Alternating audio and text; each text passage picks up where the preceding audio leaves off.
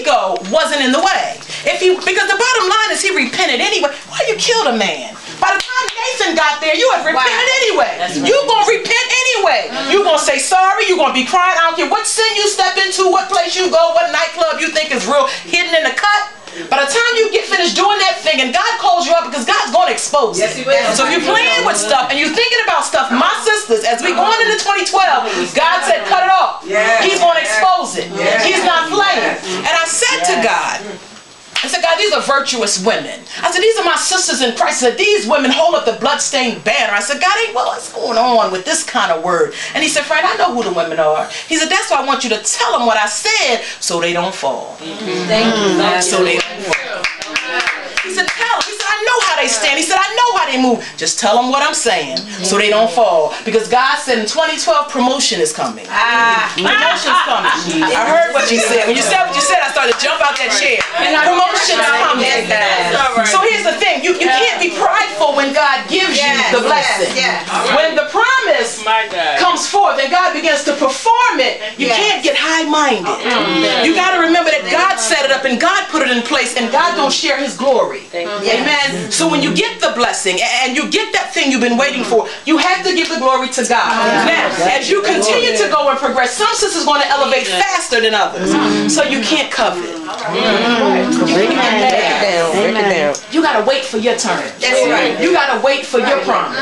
You got to wait for the manifestation of the thing that God has in you.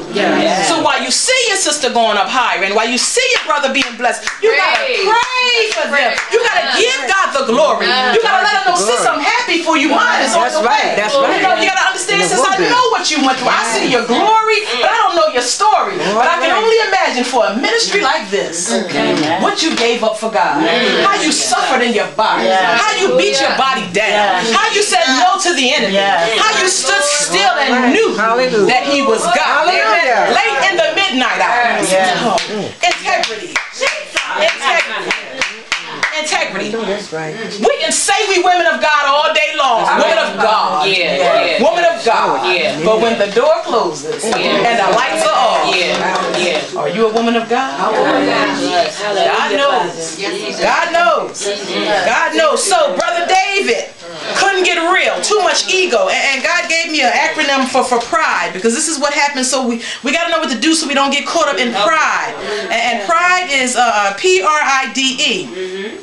And it stands for prayer and repentance and intimacy destroys the ego. Thank you. Prayer, repentance, and intimacy, that's your relationship and your worship, destroys the ego.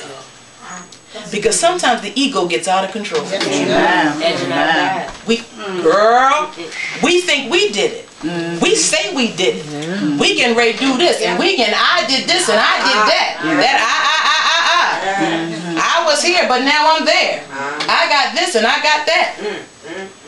We need to destroy the ego. You got to come humble. You got to submit everything to the Lordship of Jesus Christ. Everything. You can't leave nothing out there, nothing outside. Bring it all in. Submit it all.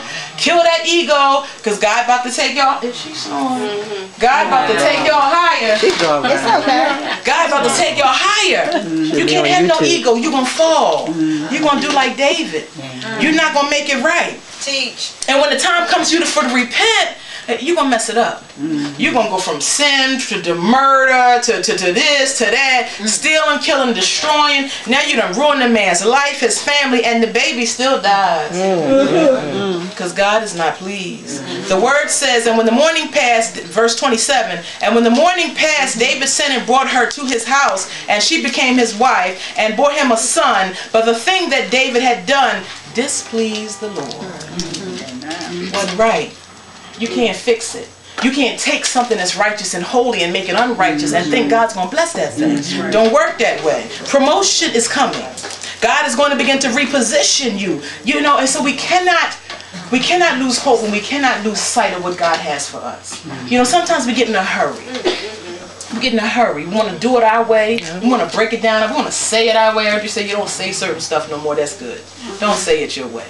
Don't do it, because it's so hard. David, you know, lost his whole testimony. Just messed it up. And then by the time you get to verse 12, and Nathan comes and tells him about the little lamb, and he's so indignant.